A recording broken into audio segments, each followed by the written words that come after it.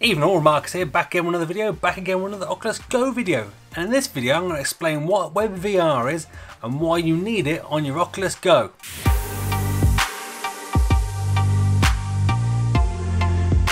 Welcome back. Now if you want to know what WebVR is basically kind of a website that can become VR. So if you visit it with a VR headset in a web browser that supports it, you'll be able to hit that little sort of icon, or if the website itself just straight up supports it, go straight into VR.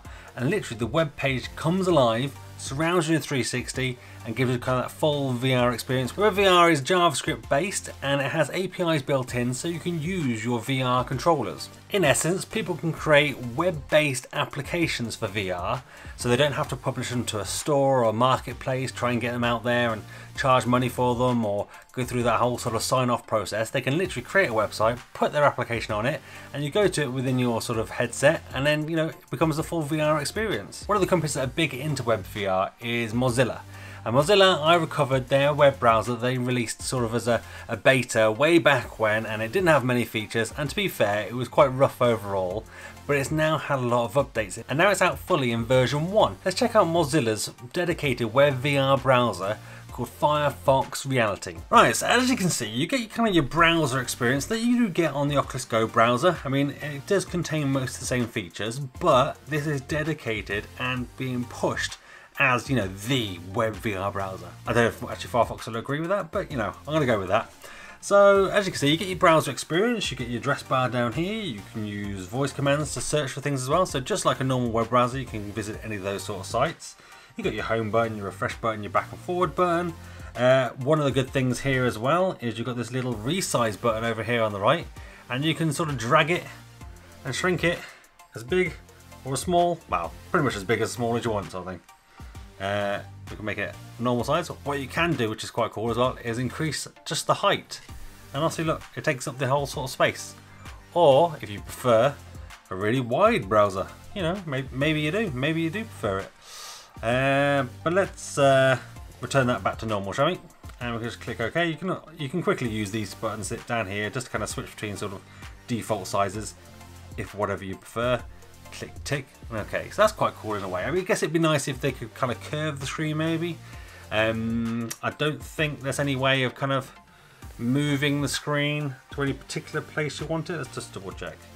No, there's no way of kind of moving it to a particular space. So like if you're lying down and you reset it, no, it just goes back to normal again. So that's a shame, but if they had that, perfect. So you can browse your internets while you're lying down, would be perfect. So that's one bit of feedback for them.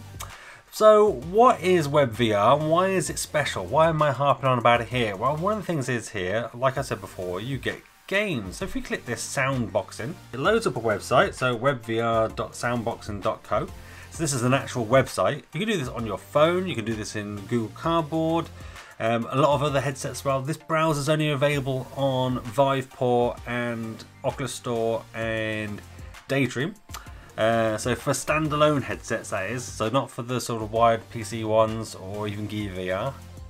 But as you can see, it's loading up here, and this becomes a kind of rhythm-based game. So there's a bonus one, so one that's not available on the store, you can't get it. You're going to get it this way. So I'm going to play one of these. So here we go. Like most VR games or VR websites, if you click the little sort of glasses button in the bottom right corner, turns you into VR mode, so web VR mode.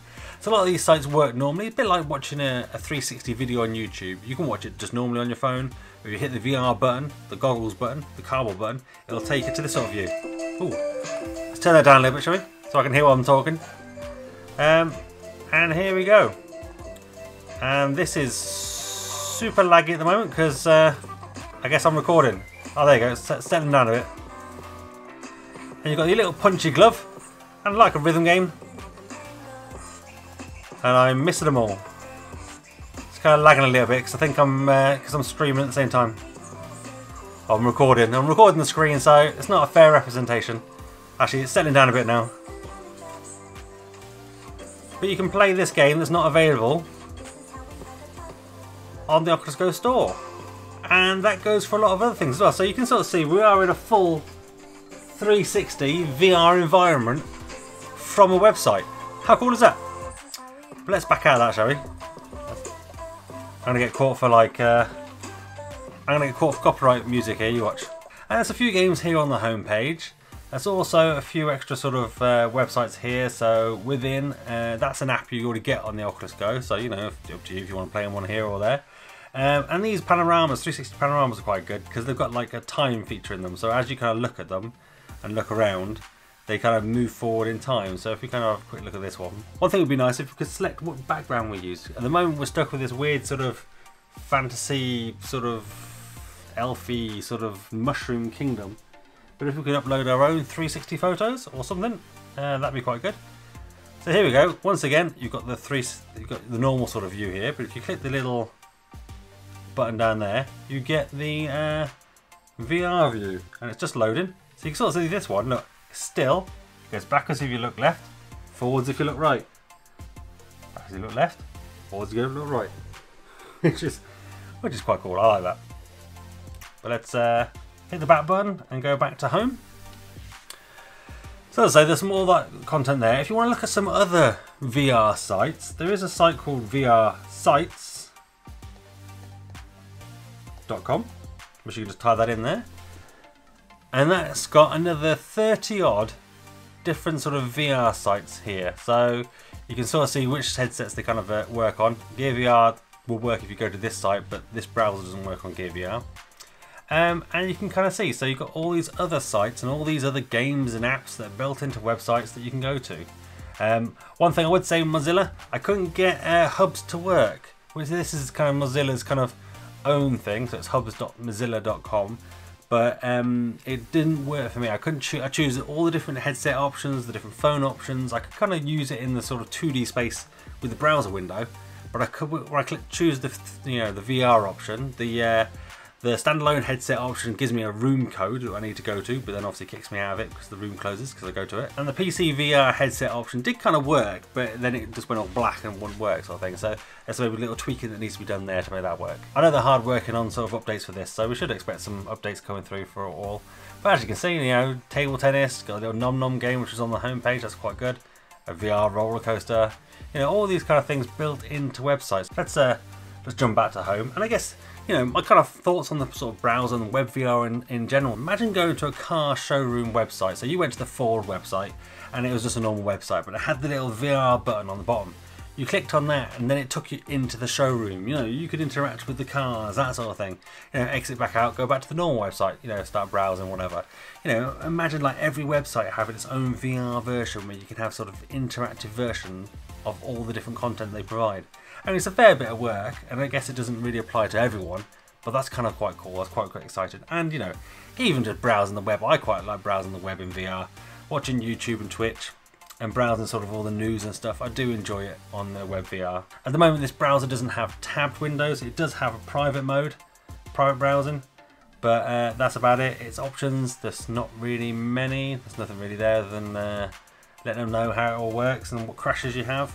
But if you want to try it out for yourself, I say the easiest way probably to do it is jump onto Firefox Reality, give it a go, check out these apps, go to vrsites.com and check them all out. Let me know in the comments down below what sort of feedback you've got on WebVR, where you see it's going, and if if you're a developer and you're developing something that goes on WebVR, let me know. I'd like to have a look. So there we go, WebVR. I think it's definitely exciting and definitely a worthwhile addition to the Oculus Go. I mean, if you've got it, it kind of works hand in hand. It's perfect.